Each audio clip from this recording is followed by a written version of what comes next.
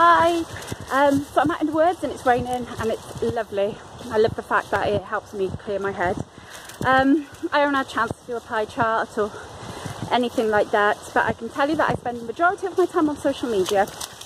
Facebook, a little bit of Instagram. Some of it's business related, most of it isn't. Some of it is uni related, most of it isn't. In fact, I've got to go back and finish my assignment now. The one thing I did notice, my husband said to me this weekend, he said, we need to stop how much time the kids are spending on their phones. And I thought, I've been saying this for ages.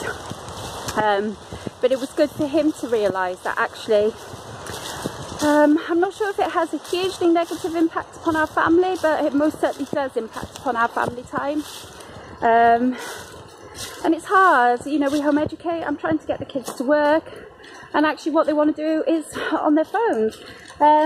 It's difficult when some of the stuff that they're doing is educational. For example, my youngest at the moment is watching lots of history videos on YouTube. And that's fine, but that's not the only way for them to learn. And we can't rely on that.